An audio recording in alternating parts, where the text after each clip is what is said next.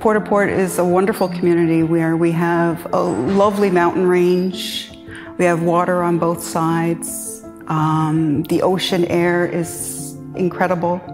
Decades ago, the biggest employer here in the area closed down when Abitibi Mill closed. Since then, there hasn't been a big employer brought into the area. You know, it leads to people having to move because it's easier to move than to live here.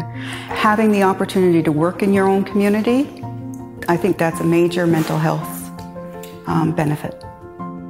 I think the biggest benefit of having New World Energy come here is the possibility of communities working with New World Energy to bring in new infrastructure into our communities. The development of new business in the area, for the opportunity to bring new people into our area, employment opportunities into the area, and of course green energy for the fact that we can do something that's environmentally sustainable in our own community.